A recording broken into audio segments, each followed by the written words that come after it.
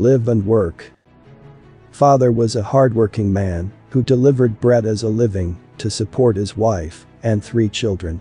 He spent all his evenings after work attending classes, hoping to improve himself so that he could one day find a better paying job. Except for Sundays, Father hardly ate a meal together with his family. He worked and studied very hard because he wanted to provide his family with the best money could buy. Whenever the family complained that he was not spending enough time with them, he reasoned that he was doing all this for them. But he often yearned to spend more time with his family. The day came when the examination results were announced. To his joy, Father passed, and with distinctions too. Soon after, he was offered a good job as a senior supervisor, which paid handsomely.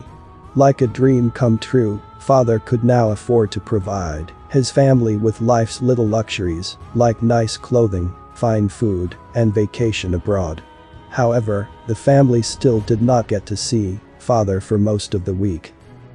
But without go into the story further, please subscribe this channel as we upload brand new story every day. Now, back to the story. He continued to work very hard, hoping to be promoted to the position of manager. In fact, to make himself a worthy candidate for the promotion, he enrolled for another course in the Open University. Again, whenever the family complained that he was not spending enough time with them, he reasoned that he was doing all this for them. But he often yearned to spend more time with his family. Father's hard work paid off, and he was promoted. Jubilantly, he decided to hire a maid to relieve his wife from her domestic tasks.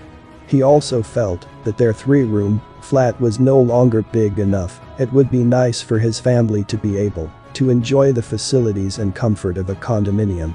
Having experienced the rewards of his hard work many times before, Father resolved to further his studies and work at being promoted again. The family still did not get to see much of him. In fact, sometimes Father had to work on Sundays entertaining clients. Again, whenever the family complained that he was not spending enough time with them, he reasoned that he was doing all this for them. But he often yearned to spend more time with his family. As expected, Father's hard work paid off again, and he bought a beautiful condominium overlooking the coast of Singapore. On the first Sunday evening at their new home, Father declared to his family that he decided not to take any more courses or pursue any more promotions. From then on, he was going to devote more time to his family. But unfortunately, Father did not wake up the next day